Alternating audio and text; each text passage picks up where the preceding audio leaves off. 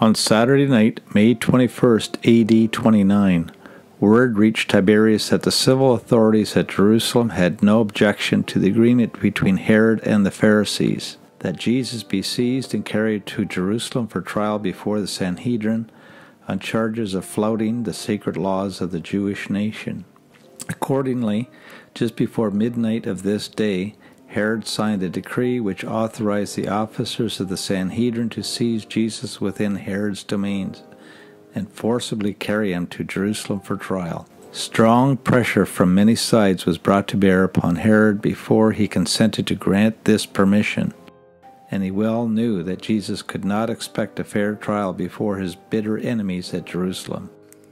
The URANTIA book, paper 154, section 3, paragraph 2.